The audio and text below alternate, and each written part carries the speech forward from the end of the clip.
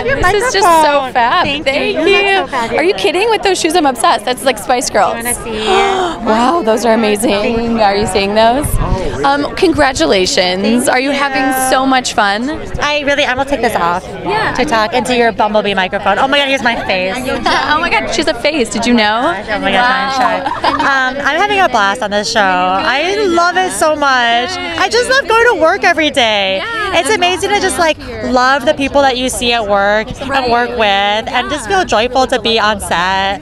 It's amazing because you'll have like long days too, and it's crappy when you don't like who you work with, but it's amazing when you're like, yeah, I could kick it with all these people. Lucky me! Oh my gosh! And it's not only a comedy, but you're also talking about some heavy issues, immigration. For sure. What has it been like learning about how extensive that process is?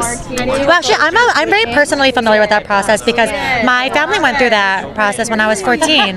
Yeah, so I was born in China.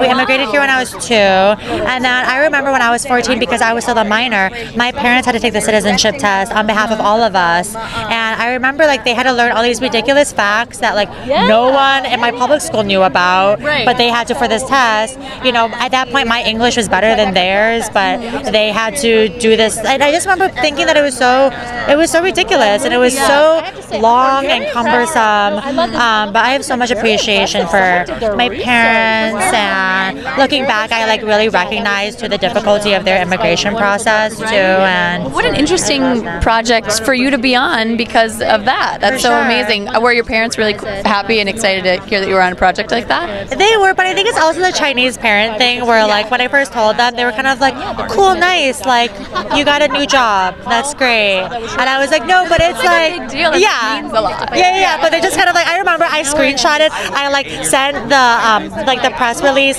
of Sunnyside getting picked up to them, and they responded on WeChat, which is like the Chinese like WhatsApp or whatever, and they literally my dad sends 3 thumbs up emojis and then 3 rose emojis, and then like in response to me being like, you're on The Bachelor, biggest career thing in my life happened ever, and then my mom just copied and pasted his emojis and sent those back, so I just have like thumbs up, rose from dad, and then from mom, and I'm like, cool, thank you. I think that's at the premiere. Like that's like a lot of emotion that they're giving me there, and so I appreciate that. Triple rose, I mean, that's a lot. Wow, like they must be very proud of me. Well, congratulations. We're so excited for you. We're excited to see the show. I appreciate it. Thank you.